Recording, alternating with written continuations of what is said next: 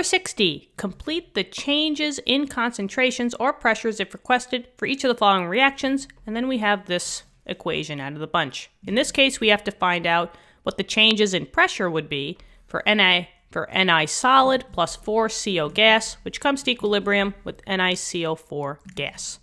Okie dokie.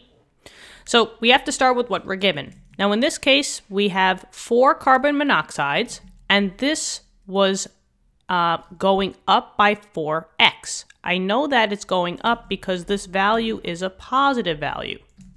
I like to keep the positives there if I can. So positive means that I am increasing by a factor of 4x. And this is a reactant. If this is increasing, what's going on with the other side? What's going on with the products? Well, if this is increasing, that means that the products have to be decreasing. Both sides can't be going up and both sides can't be going down. One goes up and the other one comes down. So I'm going to signify that by a negative, right? So positive means increasing, negative means dropping.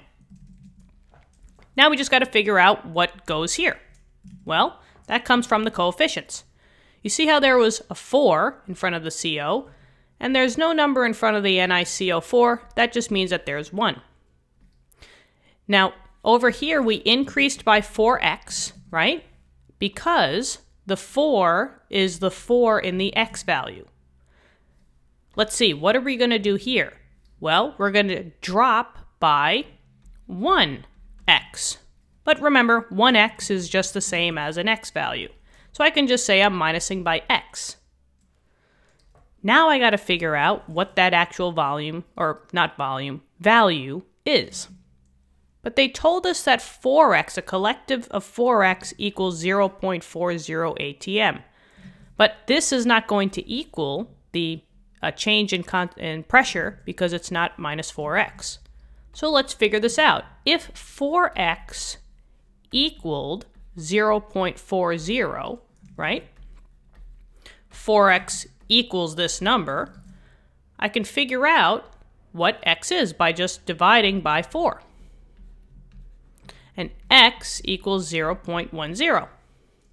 So this would basically be dropping by just an x value, and they told us what that was, or we just figured it out, minus 0.10 atm.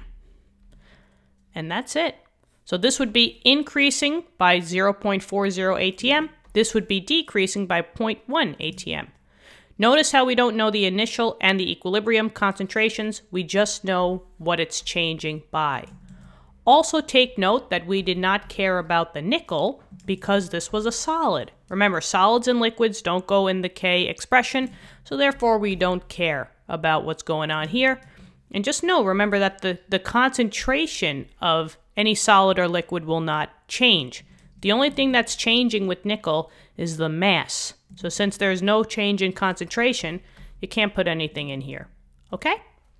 All right. Thank you so much for viewing the video. I really hope this helped. Let me know in the comments. Subscribe to the channel, and I will see you all in later lessons. Thank you, and see you later. Bye-bye.